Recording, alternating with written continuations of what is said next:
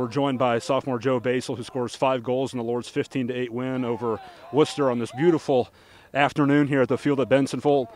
Joe, I think Coach said it best: play smart today. We dominated on the offensive end. We took advantage of our opportunities. What'd you make of the team's play today?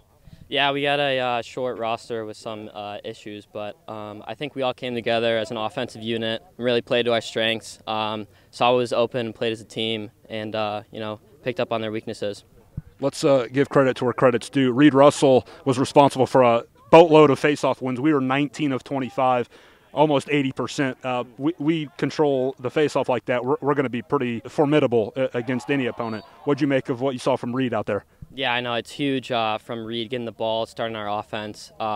Just helps to start and get our offense rolling, I guess. Yeah. At the end there, his name escapes me, but number 44 scored a goal for us late. We got contributions from a lot of guys today.